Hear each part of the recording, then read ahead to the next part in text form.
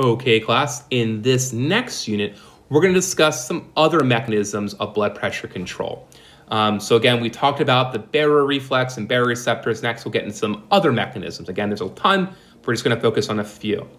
So the next reflex we'll talk about is the myogenic reflex. So the myogenic reflex is an intrinsic property of the smooth muscle in blood vessels, particularly in the resistance vessels.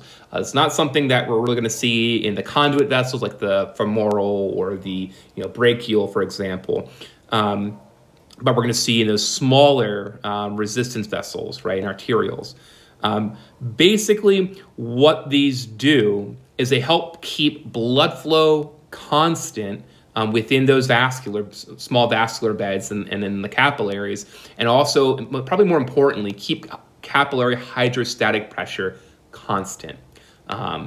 So for example, if the pressure within a vessel suddenly increases, so say, we'll draw our little schematic here. So we've got a resistance vessel, right, more proximally in the arterial tree.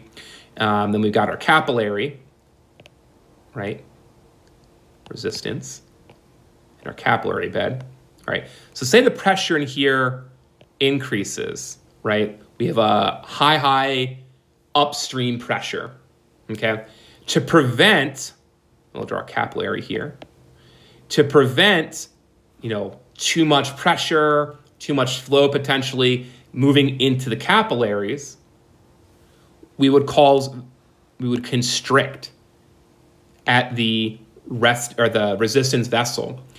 This essentially basically siphons off the hose from pushing higher pressures down into the capillary bed. It helps protect the capillaries. Remembering the capillaries, a little bit thinner, don't tolerate super high pressures. So if we notice upstream, hey, we've got too much pressure potentially moving downstream, let's constrict and reduce the pressure downstream.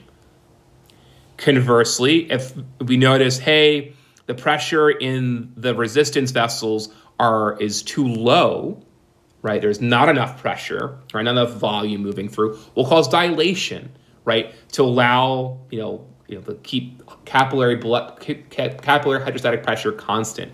So again, say in our resistance vessel, we have got reduced capillary or reduced pressure.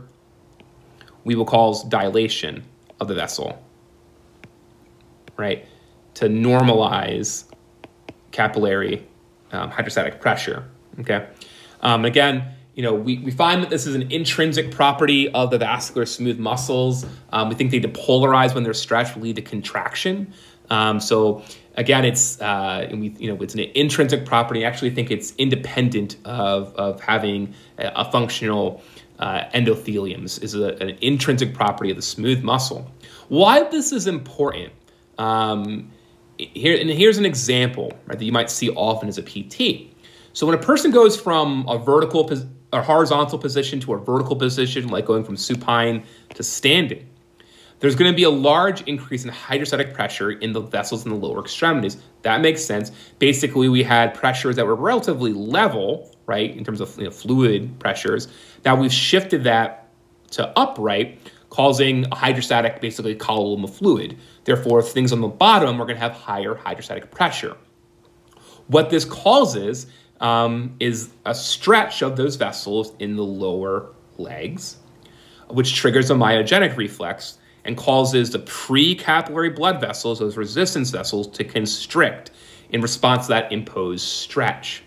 What this causes is a temporary cessation of blood flow into most of the lower extremity capillaries. It's temporary. It will eventually balance out once plasma oncotic and interstitial fluid pressure balances out again, after that perturbation in standing. Why this is important? If this reflex, right, this property didn't exist, that increase in hydrostatic pressure would reach such a high level that we'd have fluid filtrating from the capillaries into the interstitial fluid compartments, causing edema every single time we stand.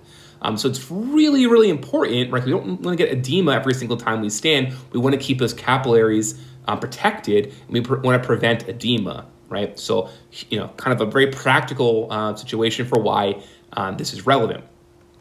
Next, we're going to get into autoregulation of organ blood flow. So autoregulation basically describes the ability for an end organ, so like the brain, the kidneys, to maintain stable capillary pressures. Now, you may be asking, well, that sounds a lot like, myogenic responses. That sounds a lot like metabolic autoregulation, like we talked about functional sympatholysis. And you might be right.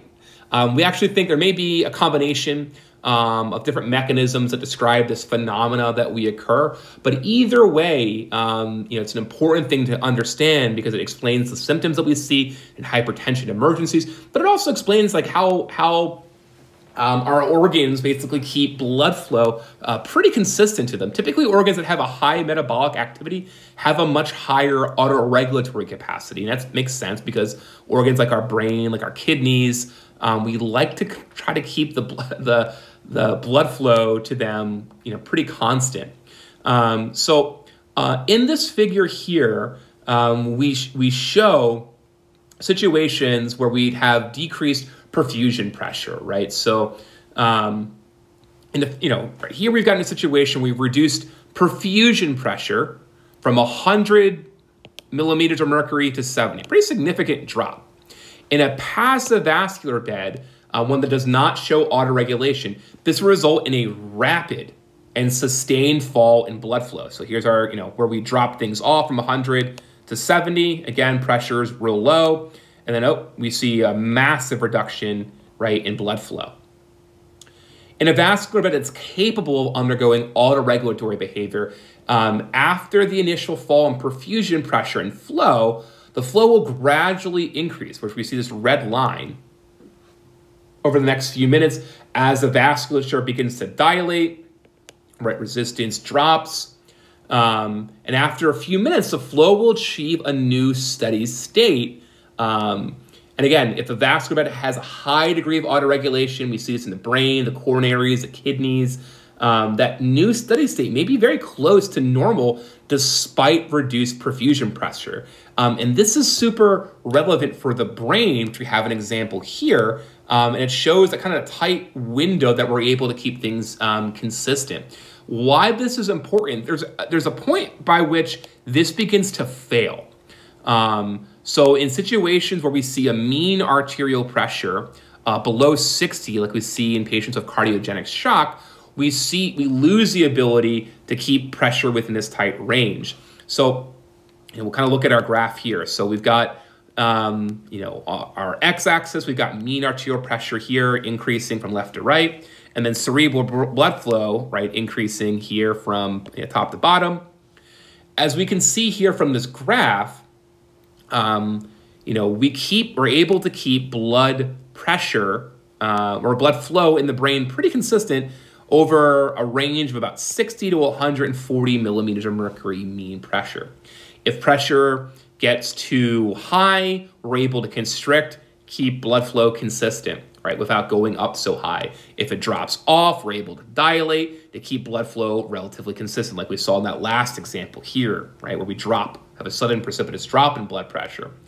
There's a limit though, right? If we get to points where blood pressure mean arterial pressure, MAP, right, is greater than say 140 mgs, we lose the ability to keep blood flow from increasing past that kind of normal set range. Conversely, if blood pressure drops too low, like below 60 mean, right, we start seeing, a precipitous drop in blood flow.